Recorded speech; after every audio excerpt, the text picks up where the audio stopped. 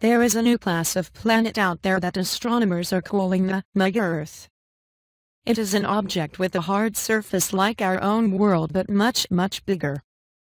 The necessity for the new designation follows the discovery of a planet which has a mass some 17 times that of Earth.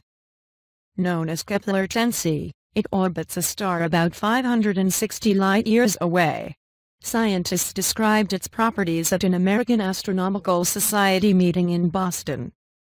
They confess it is something of a head-scratcher.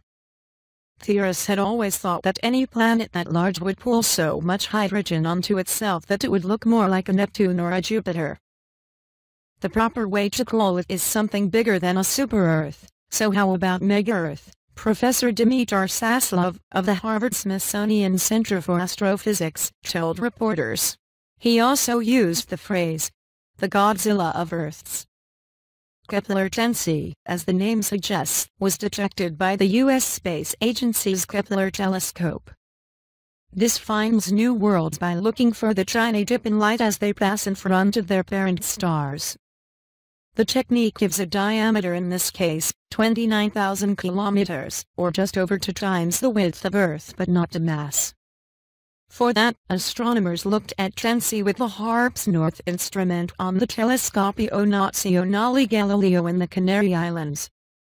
It extracts a mass measurement by examining the gravitational interaction between the planet and its host star. Combined with the diameter, the mass number showed that Kepler 10c cannot be a gaseous world but must comprise very dense material. It's 17. In fact, it's more than 17 Earth masses, and that brings the density to 7.5 grams per cubic centimeter, which is a lot more than what we know of rock here on Earth, said Professor Saslov. But remember, this is a very massive planet, which means those same minerals are highly compressed.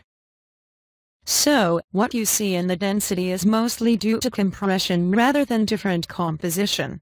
The composition comes out as being a combination of rocks and some volatiles, probably 5–15% at most of water. Interestingly, the age of the host star is about 11 billion years old, which is early in the evolution of the universe when generations of exploding stars have not had long to make the heavy elements needed to construct rocky planets.